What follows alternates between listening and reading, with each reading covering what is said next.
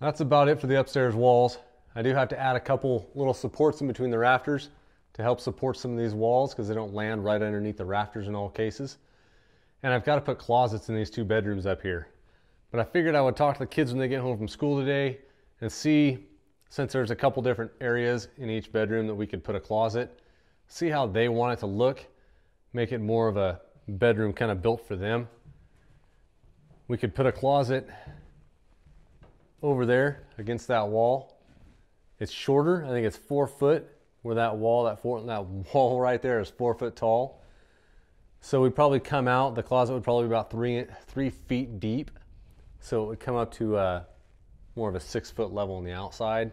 And it would be the whole length of that wall, or it could be part of that wall.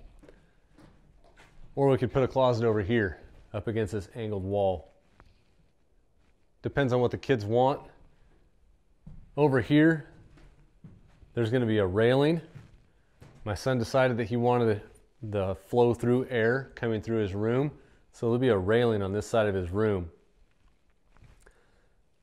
He won't be able to do anything over there. There won't be able to be a closet over there. He could possibly push his bed up against the railing if he wanted to, but you can't build anything over there because of that railing and the flow-through ventilation. All this over here is going to be railing, and the air will be able to circulate up through the floor joists there. I'm coming back down here into my daughter's bedroom.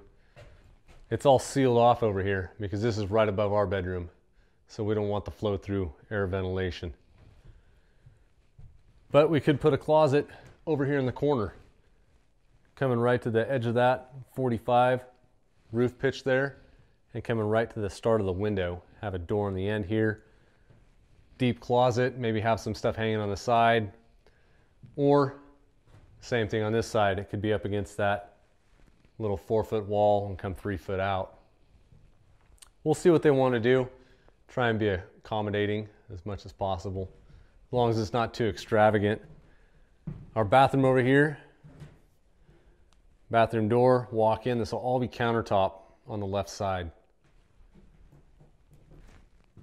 That piece of OSB is roughly the size of a standard bathtub. I think it's 1 inch too wide and 1 inch too short for a standard bathtub, but that's where the bathtub will sit. That other piece of OSB is the rough in size for a toilet. It's how much room you need around a toilet. So that'll fit right there just fine. So I've got my plumbers coming back out. They're gonna show me what needs to happen. I'm gonna decide how much of it I can do and leave the rest to them. Hopefully the plumbing gets done within the next 3 weeks. They say they're a little backed up but not too bad, and they're willing to kind of fit me in wherever they can because I'm gonna be doing as much as I can myself. So we'll get it going.